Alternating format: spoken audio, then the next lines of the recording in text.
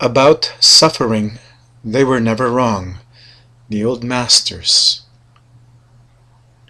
How well they understood its human position, how it takes place while someone else is eating, or opening a window, or just walking dully along. How, when the aged are reverently, passionately waiting for the miraculous birth, there always must be children who did not specially want it to happen, skating on a pond at the edge of the wood.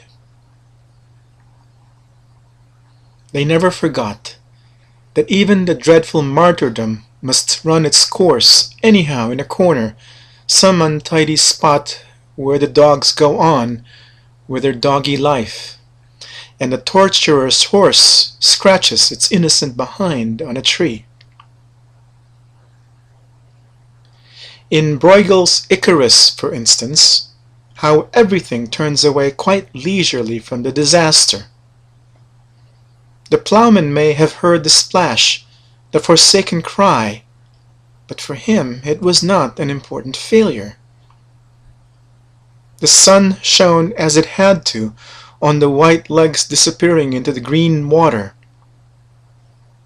and the expensive, delicate ship that must have seen something amazing, a boy, falling out of the sky, had somewhere to get to, and sailed calmly on.